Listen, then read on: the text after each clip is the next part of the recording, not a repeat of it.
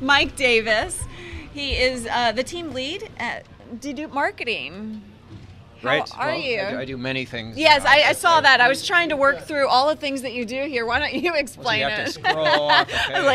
Like this list. I've done a lot of things. Actually, so I ran marketing for Ocarina Networks. Okay. Oh, you actually came from Ocarina. Did we meet? We probably did. Who are you, by the way? I'm John McArthur. Oh. John McArthur. And I would know you from, he says. Yeah, well, I mean, we probably met in past lives, too. Yeah, I was at, before Ocarina, I was in the content delivery business, and I was at Sun Microsystems working on storage, something called Honeycomb, which you may remember. Yeah, knew Honeycomb, right? Yeah, so I think we crossed paths. A lot of friends over there at Snorkel. Snorkel. Yeah, some of them are still there, but I know. But they're all calling me now. So some are. So some are. Yeah, it's not Clever Store, just going over in that shop. That's true. That's true. So I was part of the acquisition. So, okay. And the acquisition process, which is, I can talk about that.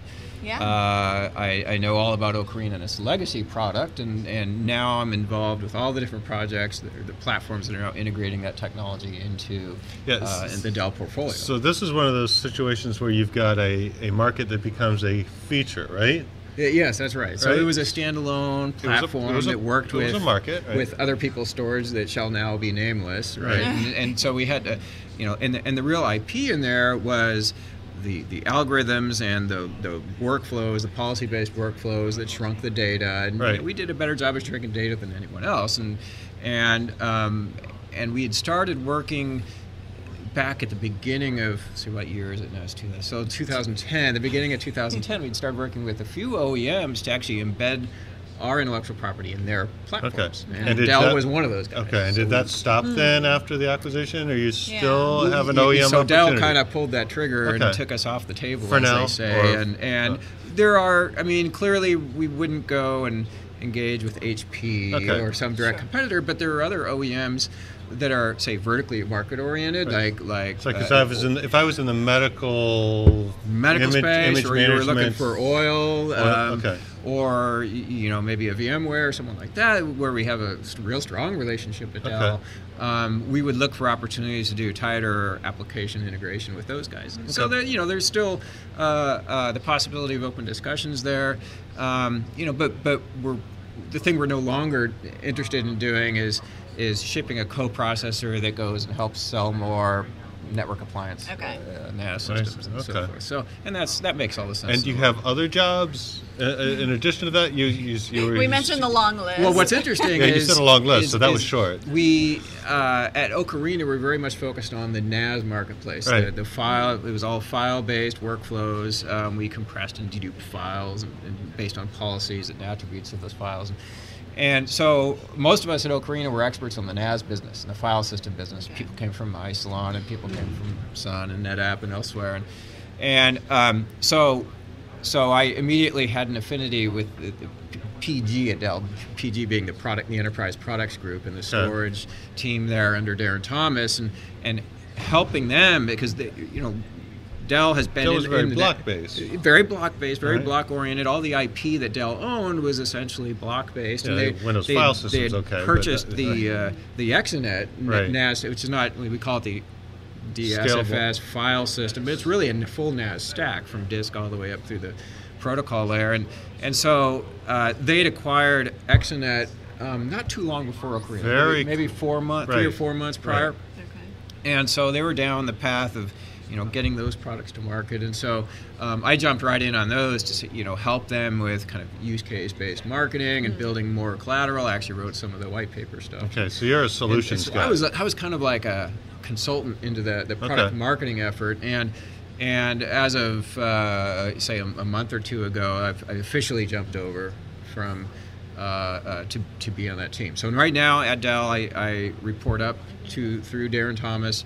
I manage the team that does all the NAS and file system work. And that spans these platforms, right? So we have EqualLogic and PowerVault announced today, and then other things, implied ... in the future. ... It's been discussed a fair bit on here. It's like, it sort of makes sense to at some point integrate scalable file system and deduplication into the into compellent. All of the above. And so owning the file system piece as a key IP component that goes on different platforms, but also the Ocarina piece.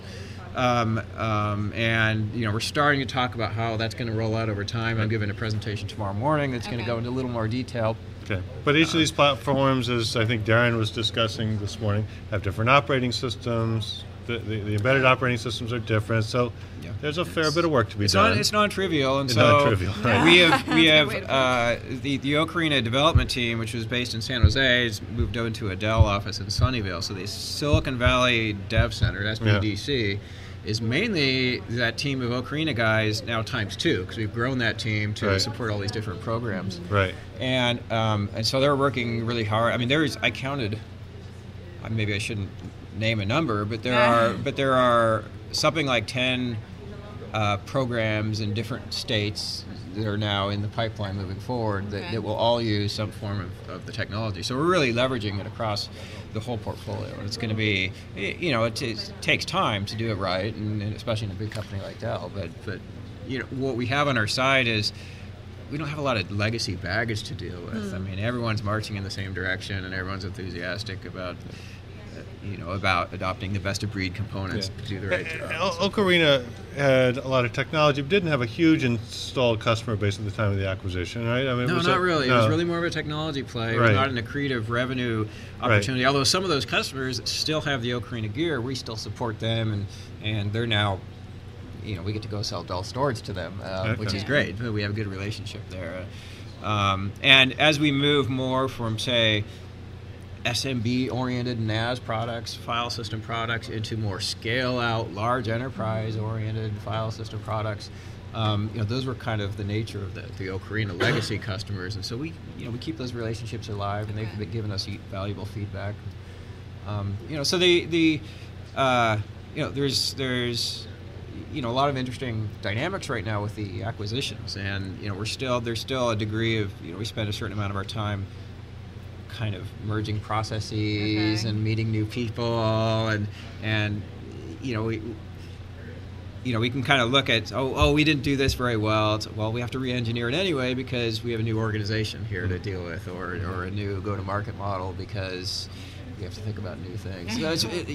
So it feels like a startup environment. I mean, no one coming from Ocarina and our 40-person startup company, feels like we've run into this monolithic wall of goo that's going to just slow everyone down. That's good. But what's been the one challenge that, we've talked a little bit around challenges, but can you delve into the one challenge? What, from an Ocarina perspective, would you say? Or yeah, just in into general, the transition. No, yeah, from Ocarina with the transition into Dell. Yeah, that's a good question. The biggest. I mean, so there are challenges from an integration perspective. There are challenges from a business perspective. I mean, I can touch on different things. From an integration perspective, I thought Cisco was kind of the model in terms of really killing it. They've done it 100 times, and it's just chunk, new company. But I think the experience, personally, and speaking for the team, was tremendous. I mean, just the respect for the local culture. I mean, we get free snacks in our kitchen in Sunnyvale, but no one in Round Rock would ever get such a thing. No. So they did anyone. So they did respect local culture. Absolutely, and so just don't tell anyone because it could get. Yes, you certainly haven't done that. We're live on theCUBE. Okay, all right. SiliconAngle Sorry, TV. Round Rock. Everyone, Sunnyvale. Sorry to was it Sunnyvale? You said? Sorry to Sunnyvale. Sunnyvale. Lose the olives. Yeah. So things like that they're kind of symbolic in a way. I mean, and the executive leads that have kind of they put a top level guy in charge of the acquisition. I mean, these guys go to bat for some of those issues, and it's worked. We haven't lost anyone. We've doubled the size of the team. So did double the size of the team. They talked about the investment this morning. Yeah, and that's gone. So there's 5. I mean, I can speak just for storage. There's 5 dev centers, right? We've got Minnesota, we've got Nashville, we've got Israel, we've got Silicon Valley, and then we've got the Austin Round Rock area, and that's a non-trivial management. Are you spending more time on planes? Well, I spend a lot of time on planes because the team I lead is based in Round Rock, and I live in San Jose area. Okay. So. And are you part of the quarterly meetups in terms of integration that Darren was talking about earlier. We're hearing about the wonderful meetings in Minnesota. Yeah, they want to do Minnesota. No, it says not Minnesota in winter. Oh, that's right. Well, you got to know which meetings you don't want to go to. Also. Right. So I'm busy that. Yeah, you got to pick your battles. Yeah. But so there's surprisingly little challenges on the integration side. From a one of the challenges was really uprooting what we did as a company at Ocarina, which was sell this appliance de-dupe and compression box into third-party storage environments, and we kind of uprooted that, and we had a sales team that kind of had to, we had to figure out how to reposition them into Dell. So there was a little bit of, based on the strategy. I mean, it's just a fact of life. Some things you have to get done, and most of those people are still happily employed here and have found now storage-oriented positions. So once we got through that repositioning, then it's really just down to execution. Okay. And now the big challenges are how do you get across 5 development teams who are going to use the Ocarina technology components in their platforms. How do we do that the best way, in the shortest time to market, without ripping and replacing code that they've already written, and optimizing for those platforms. Because it's not, you can't just say copy, paste across a block array, a NAS system, an archival system, of course, or even a server product. And we have to think about the use case and the workflow and the performance expectations and what kind of data is going to be stored there, what throughput it has to have. So there's a lot of data in the cloud. Some of the cloud suppliers, right? So cloud services companies. One of the things that they're doing when they build out their infrastructure is they're actually just using internal storage in servers, right? So they buy a Dell server. Dell's x86 box. They buy an x86 with a bunch of disks, right? Yep. What's your play there? Are you part of that? Are you working with the server team as well? Yeah. Well, there's an interesting end state vision where a customer, whether it's an enterprise or a cloud provider, has just a whole bunch of commodity compute and storage resources in their x86 boxes with disk in them. Right. And you can kind of dynamically provision them. Hey, I'm going to assign a VM, a storage or server personality to you 1,000 boxes. I'm going to assign a storage personality to the other 4,000, and it's all going to work. And that's a viable view to have. I mean, we have line of sight into how we could go implement that. Now, there's, the question is how do we step along that path to get there? And I don't want to fixate on the cloud providers because that's a tiny market in aggregate. But tiny market? Yeah. Yes, absolutely. Look at the number of people out there and the terabytes that are actually being utilized as compared to the global market for enterprise. I can see that at this point. Okay. Yeah, I'll but it's that. not going to be. But there's a directional. Right. So there's clearly so now. Do you have a direction there? And there's lots of ways to answer that question. But so I personally look at that market as, hey, these guys are early adopters in terms of driving multi-tenant, secure, wide area accessible storage. Now, if that's the goal in mind, then that more clearly frames it for me. I need wide area capabilities, I need security, I need multi-tenancy, regardless of whether it's privately deployed or publicly deployed. Now, we were talking this morning to one of the cloud providers, Island, who said, if I've got 5 data centers or 7 data centers, whatever they've got today, I think 7 now, 2 in London, and so they got to move data, they got to replicate data around. So one of the things they want to do is reduce the amount of data that they've got to move around and still be able to restore all the instances. So one of the jobs I have is defining what we mean by our fluid strategy. And when you saw Darren and Michael talk a little bit about our fluid strategy, you're not seeing all the underlying details. We kind of have a roadmap of capabilities. Actually, here's a physical capability we're going to deliver over the coming 3 or 4 year period. That's one of my jobs, is to try to pull that together and then drive that through our architecture teams to make sure everyone is bought into it, aligned, and building the right components and sharing the right components to make that happen. And it includes obvious things like tiering within platforms and across platforms, kind of the classic ILM stuff we've been talking about for a long time. But I think there's a way to do it in a simpler way, a way to do it that's has less egregious licensing terms and forklift upgrade issues, and it just hasn't been done right. But if you ask every customer in the room, they'll say, yeah, I'd love to implement tiering. There's some obstacles to doing that, or have been. But another one is use of the cloud. I mean, that's absolutely a tenet of what we're talking about in fluid data. Now, you'll start to hear us talking about the Dell cloud rather than say, hey, we'll support an S3 interface and you go do what you want to do. I mean, we think that there are real opportunities for innovation in the clouds, on the cloud services side. And so we're going to be looking closely at those kinds of things. I mean, there are services today, for example, that an enterprise could license at great cost, which means that for an average SMB customer, mid-sized customer, maybe not such a good fit. Sure. Paying 6 figures for a license for a piece of software that does index and search and so forth. But what if you can amortize the cost and complexity of those kinds of things across petabytes of cloud backend and deliver them in a pay-as-you-go model, which is precisely the value proposition of a utility storage service like that. Then that's really interesting. Now, we always intend to support openness and the support for third-party software products in the workflow, and third-party storage products will attach to our servers. I mean, we're not going to do away with any of that, but there's distinctly going to be a better together story. So if you're using an EqualLogic platform, sorry, that was an HP term there. So is it? Strike that. So you need to strike that from rewind. Your vocabulary. Rewind. Okay. Back up. Whoa. Dell on Dell value proposition. There you go. Dell on Dell. Dell on Dell.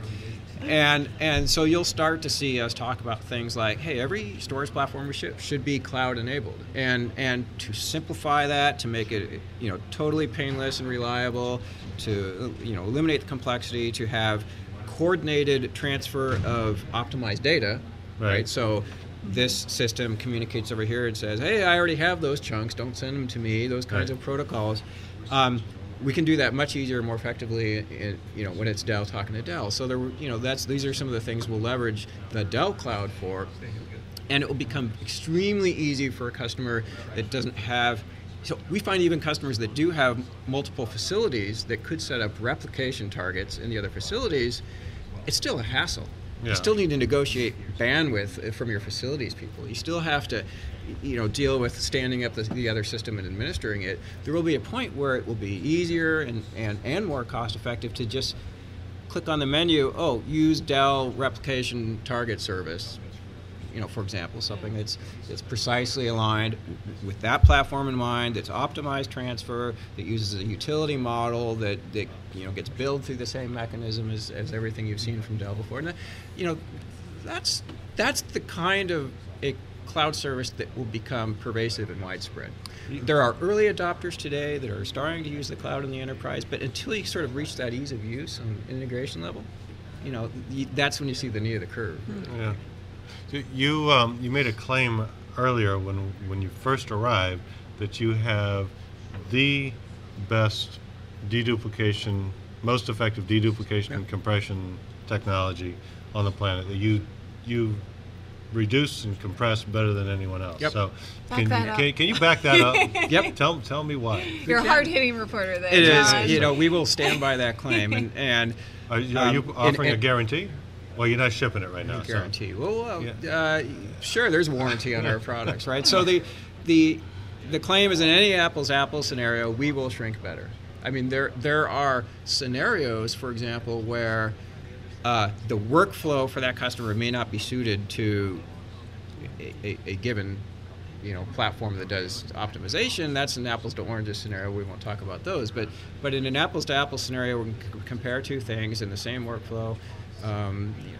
We will shrink better. Now, there's a couple reasons for that.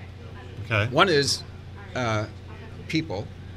So we're the only company that I know of that actually has algorithm PhDs. These are the kinds of guys. I'm sorry. I think Diligent made that claim that he hired more. You think so? I think Duran Kumpel made that same claim. How long ago? Well, Diligent was acquired by IBM, right? Well, they're doing the same. They're doing the same thing. You know, and I'm right? absolutely sure IBM has plenty of PhDs that will claim to be involved in algorithms. But yeah. So anyway, you hired a bunch of PhDs. So we will make we'll certainly make a claim that some of the guys we've hired to do algorithm work for us are top guys in that field, are renowned as sort of leaders, half in academic, half in commercial environments, in terms of inventing new algorithms like compression algorithms for specialized data sets. Yeah. And that's there hasn't been a lot of development in compression algorithms per se in the last 15, 20 years. I mean, we still see deflate, flate, LZ77 derivatives dominating a lot of the compression landscape because they tend to be generic and good enough for some they have good performance, so right. you don't have to think about optimizations there. But you take those into some use cases, data's pre-compressed or something like that, and you get very little in the way of results. So can you operate on pre-compressed data? Yep, absolutely. So one of the things that the other reason we shrink better, we have good people, we have good algorithms that we invented, and we're not patenting those. Those are trade secrets. We also have a lot of work on the logic that picks algorithms. So at runtime, when data is streaming in, you have a ton of algorithms, and you choose based upon the data type. Exactly. So we can actually shrink data that we've never seen before. So the system will actually sort of test different algorithms at runtime and pick the one that's winning, and it will remember those choices. So there's it's actually I hesitate to use the term neural network, but a context-weighted learning algorithm, which is technically the definition of a neural network, is something that we've used in the legacy Ocarina product. I just want to make sure I got that. A context-weighted learning algorithm. Okay. And that means context-weighted whatever algorithm is winning over time, we weight that thing more, and so when we see that data again, we go directly. And give us an example of a data type that was thrown at you that you hadn't seen before. Sure. I mean, so to be effective at compressing DICOM images, you need to understand the headers and the file structure. So we write special algorithms that actually don't do shrinking of data, but actually do delayering. They'll take apart the file, get to the image, apply a different compression algorithm to the image from the metadata and so forth. So there's this kind of a delayering concept. We've done specialized algorithms for the oil and gas industry for files like seg-y, which is commonly found in interpretation and the seismic interpretation offices. We have specialized compressors for, say, EXR files, which is a file that comes off a telecine scanner in the film business. And these aren't your everyday home applications. No, this is not in the zip software, right? Yeah. Do you get compared to PKware? Zip? Does that come up?